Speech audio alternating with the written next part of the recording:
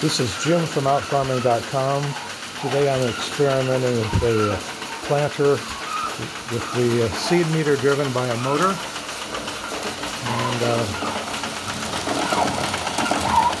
just about out of seed here.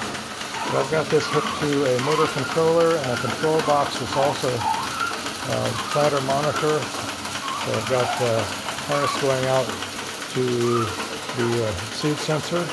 And I'm running this with an app, specialized app to experiment with, see if I can maintain the population based on speed.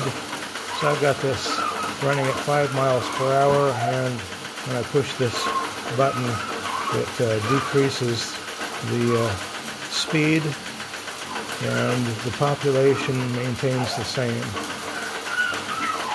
The population drops a bit because it's having to average, and sometimes it gets 2 seeds, and sometimes it's short a seed over a short period of time it's measuring.